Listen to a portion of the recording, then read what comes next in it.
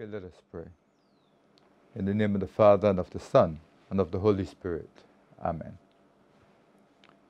O God, whose blessed Son made himself known to his disciples in the breaking of bread, open the eyes of our faith, that we may behold him in all his redeeming work, who lives and reigns with you in the unity of the Holy Spirit, one God, now and forever.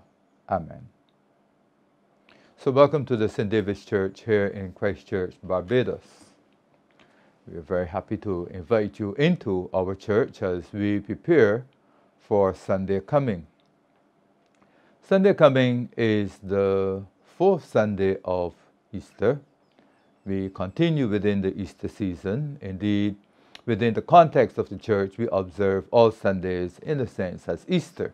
But of course, during the Easter season, this is given very, very special prominence, so that you may note that we do not speak of the Sundays after Easter, but the Sundays of Easter, so that for the 50 days of this season, every Sunday, in a sense, is observed as Easter, as we reflect on the various resurrection appearances of our Lord to his disciples.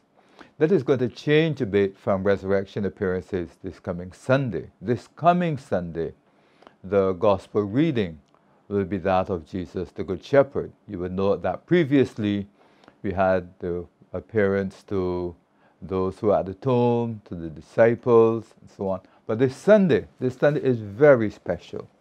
We are going to be considering Jesus as the Good Shepherd within the context of the resurrection stories.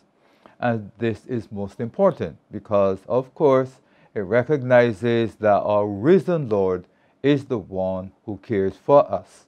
And this is steeped in Old Testament. When we say, for example, in the Psalm, the Lord is my shepherd, the shepherd is used as a royal sort of, it's a euphemism, a royal euphemism. Shepherd means king.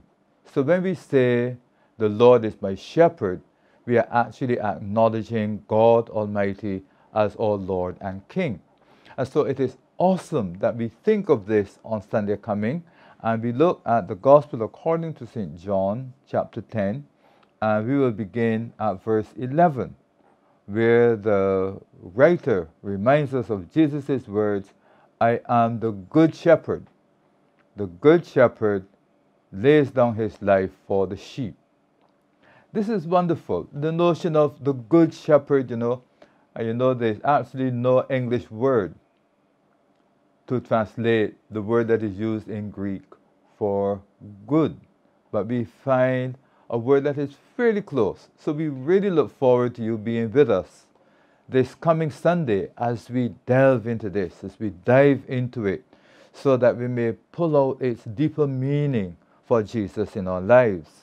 Jesus the Good Shepherd. And this is especially important as we deal with the COVID-19 pandemic, as we deal with the recent volcanic eruption in St. Vincent and its impact on us and across the Caribbean.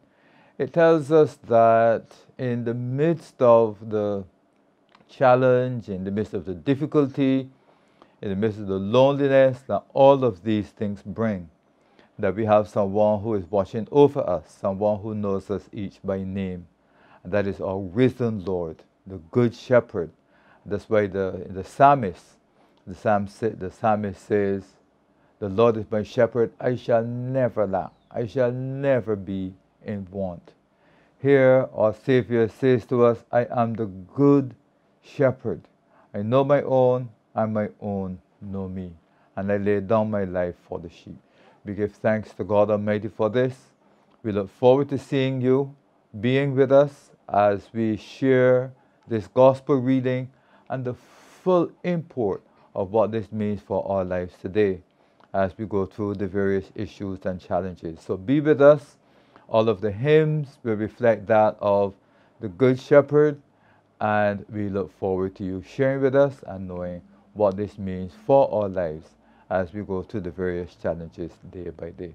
So thank you very much for listening to these few words, and I invite you to be with us this coming Sunday, 7:45 a.m. service, as we give thanks to God for being with us for caring for us on this Good Shepherd Sunday. God bless you.